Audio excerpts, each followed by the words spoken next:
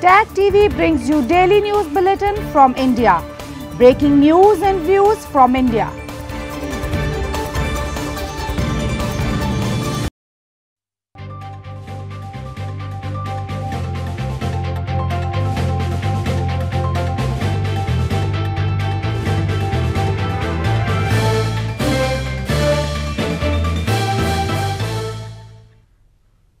Good evening. Welcome to South Asia Newsline. I'm Surbhi Sharma. Here are the top stories we're tracking for you on Wednesday, the 5th of February. Indian Prime Minister Modi inaugurates Defence Expo 2020 in Lucknow City.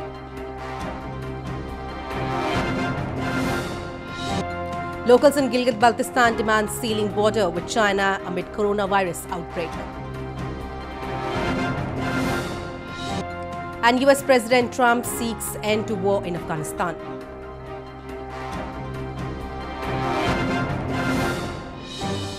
And now for all the details. Indian Prime Minister Narendra Modi on Wednesday announced the formation of a trust to oversee the construction process of Ram Temple on a decade-old disputed site in northern Ayodhya city. The announcement comes in the line with the verdict by the Supreme Court in November last year. Indian Prime Minister Narendra Modi on Wednesday announced the formation of a trust called Shri Ram Janambhoomi Tirath Kshetra, which will oversee the construction of a temple of Hindu Lord Ram on a decades-old disputed plot in northern Ayodhya city. While addressing the lower house of the parliament, Prime Minister Modi said as per the directions of the Supreme Court, the Union Cabinet had passed a resolution for establishing the Ram Temple Trust. He said the trust will be independent to take all decisions on and regarding the formation of the temple at the site. क्षेत्र का गठन करने का प्रस्ताव पारित किया गया है।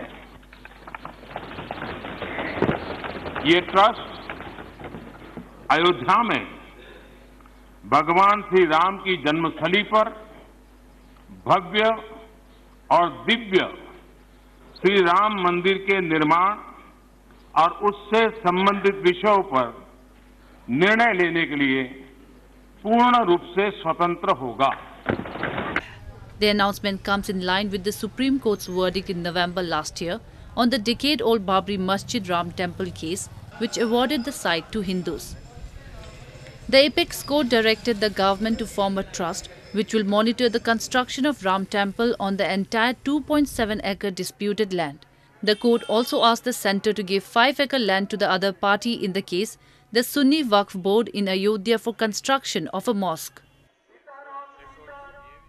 Indian Prime Minister Narendra Modi on Wednesday inaugurated the Defence Expo 2020 in northern Lucknow city. The 5-day biennial military exhibition seeks to showcase the potential of the country to become a global defence manufacturing hub.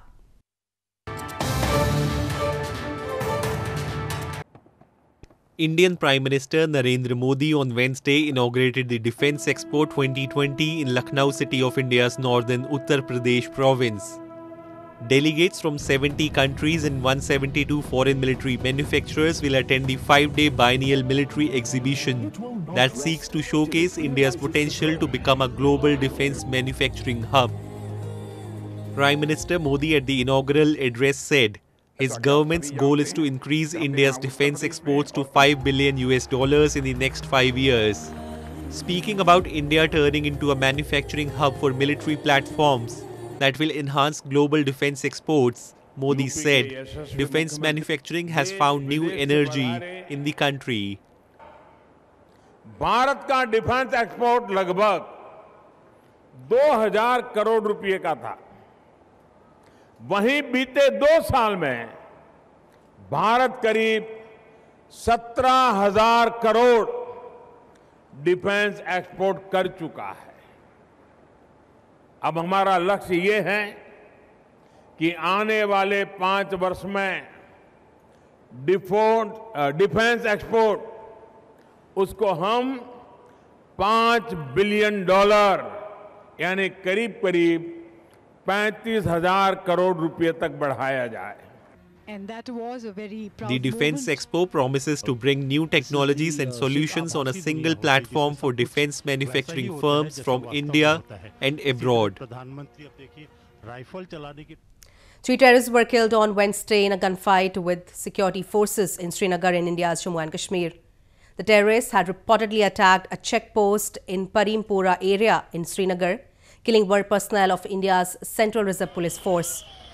In the gunfight that ensued, two terrorists were immediately gunned down. A third terrorist, who was captured in injured condition, later succumbed to his injuries in hospital. A cordon and search operation was still underway in the area till the last reports came in. Locals in Gilgit-Baltistan have demanded sealing of border with China amid coronavirus outbreak. They staged a protest expressing concern that people in the illegal occupied region stand vulnerable to the deadly virus and it will be a man-made disaster by Pakistan if the border is not closed down. The growing epidemic of coronavirus has rung alarm bells across the world, including Gilgit-Baltistan, a region under Pakistan's illegal occupation, which also shares border with China. People are coming out on the streets demanding an immediate shutdown of the border with China, the epicenter of the flu-like virus, which has claimed over 450 lives in China alone. In such a protest, people expressed concerns that around 2 million people in Gilgit-Baltistan stand vulnerable to the deadly coronavirus, but Islamabad is not ready to seal the border used for trade by some of its influential businessmen. और China में एक emergency situation है और वहाँ पे airports पे आप देख सकते हैं कि उन्होंने एयरपोर्ट्स को भी बंद किया हुआ है तो साथ में ऐसे सिचुएशन में पाकिस्तान के बॉर्डर जो कि गेटवे है खुंजरा बॉर्डर को चंद मुफाद परस्त जो हमारे बिजनेसमैन हैं उनके मुफाद के लिए इस बॉर्डर को खोलना हम समझते हैं कि यहाँ के अवाम के साथ एक डिज़ास्टर या मैन मेड डिज़ास्टर की तरफ अवाम को ले जा रहे हैं। मैं यहाँ बताना चाहूँगा कि अभी तक पाकिस्तान के अंदर डेंगू वायरस और पोलियो तक हम काबू नहीं पा सके हैं, तो अब ये कोरोना वायरस एक नई चीज़ गिलगित-बल्तिस्तान के अंदर मुंतकिल हो जाएगा तो उस पर हम कैसे काबू पाएंगे। Locals expressed concern that health system of the illegally occupied region is already in shambles and a new disease like coronavirus can trigger an uncontrollable epidemic. China uses Khunjari Pass in Gilgit-Baltistan, which is a part of its flagship China-Pakistan economic corridor for the supply of its businesses and the expansion of its trade in the world. Moving on, Nasir Aziz Khan, a prominent Kashmiri activist, has said that Pakistan observing Kashmiri Solidarity Day and claiming support for rights of Kashmiris is a political stunt and fraud in itself. He said if Pakistan really has sympathies for Kashmiris, then it should give autonomous rights to people in Pakistan-administered Kashmir, a region under its illegal occupation.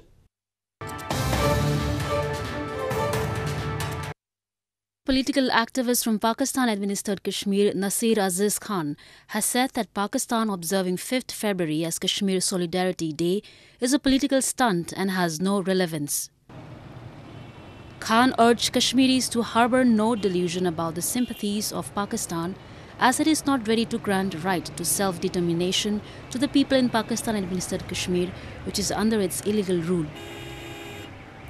He blamed Pakistan has been recklessly exploiting natural resources in Pakistan-administered Kashmir, and suppression and lack of economic opportunities has made it one of the most backward regions. भाई आप पहले उनसे पूछो कि आपके जो ज़ेरे इंतज़ाम कश्मीरी हैं आपने उनको कोई राइट्स दिए हुए हैं, उनका राइट टू सेल्फ डिटर्मिनेशन आपने कोई मना है, आपने के जो अपने स्टेट के लोग हैं चाहे वो पश्तून्स हैं चाहे वो बलोच हैं चाहे वो सिंधी हैं, क्या आपने उनका जो राइट टू सेल्फ डिटर्मिनेशन है जिसके लिए वो स्ट्रगल कर रहे हैं अपने राइट्स के लिए अपनी आज़ादियों के लिए वो स्ट्रगल कर रहे हैं, क्या आप उनको ये राइट देने के लिए तैयार हैं?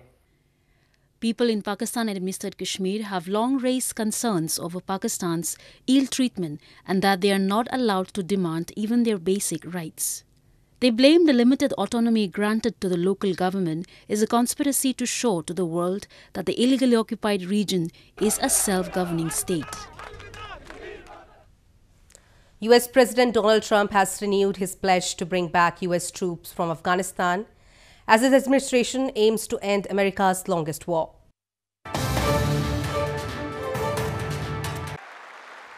US President Donald Trump renewed his pledge to bring back US troops from Afghanistan as his administration aims to end America's longest war. Trump, during his State of the Union address to US Congress that touched on few foreign policy points, said US is working to finally end America's longest war in Afghanistan and bring troops back home.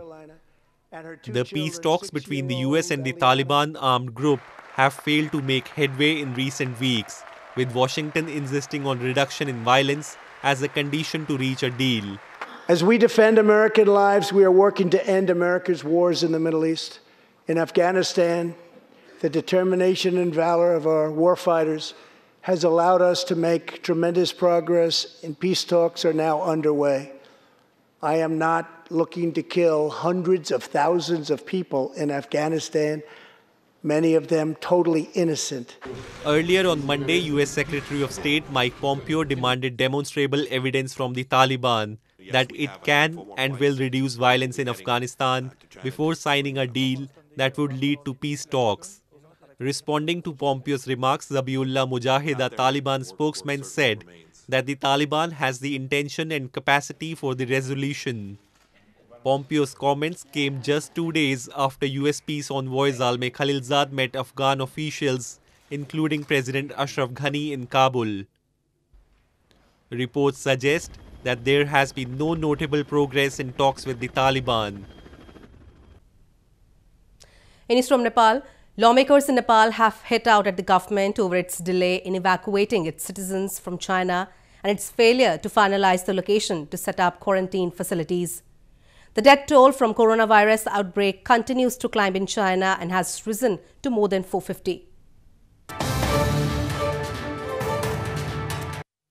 Lawmakers in the House of Representatives lambasted the Nepali government for the delay in evacuating its citizens living in Hubei province of China, the epicenter of coronavirus that has reported more than 450 deaths. They also criticized the government for its inability to decide a place for quarantined China returnees. Nepal's Federal Socialist Party lawmaker Pradeep Yadav hit out at the government and sarcastically proposed that those to be rescued from China should be sheltered in the parliament. सरकारले भन्यो जहाज तयारी अवस्थामा छ जहाज नेपालबाट चीनको लागि कहिले उड्छ त साथै नेपाल सरकारले चाहिँ 5 दिनदेखि लगातार खोजिरहेको छ कि नेपाल चीनबाट उद्धार गरेर ल्याउने विद्यार्थीलाई कहाँ राख्ने त ठाउँ नै पाइरहेको छैन के हामी संसद भवन नै खाली गर्दियौ त सभामुख महोदय यही खाली गरेर बलि चीनको भाइरस बाट आउने विद्यार्थीलाई यही राखौं हामी बाहिर गएर पालमा बसेर संसद चलाऊ. Meanwhile, Nepal's Minister of Health and Population Bhanubhakta Dakal said the government is inching closer to finalize the place where the students to be evacuated would be kept. Last month, a Nepalese student who had come home on holiday from Wuhan in China was tested positive for the coronavirus, making it the first confirmed case in South Asia. A fashion show held recently in India's southern Chennai city gave locals the chance to flaunt how cute their pets can look in different attires. Animals were seen dressed in fashionable clothes and accessories.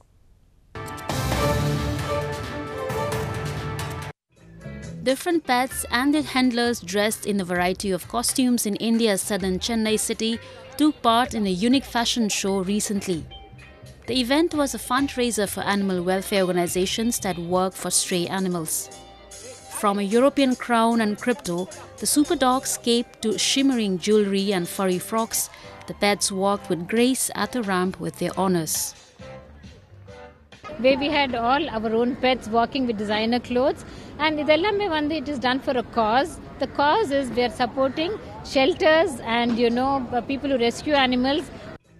According to the organizers, the show was the first of its kind in Chennai city. The event raised a total of $7,000 from the donations. Well, that's the way it was in South Asia this evening. Before we conclude the top stories once again. Indian Prime Minister Modi inaugurates Defence Expo 2020 in Lucknow city.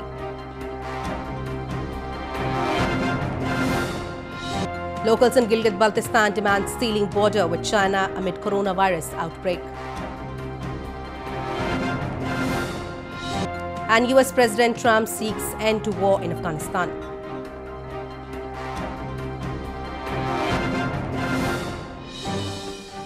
Now our viewers can watch the show on SouthAsiaNewsline.com. You can also visit us on Facebook.com/SAsiaNewsline and follow us on Twitter @SAsiaNewsline. That's all in tonight's edition. We will see you same time tomorrow. Good night.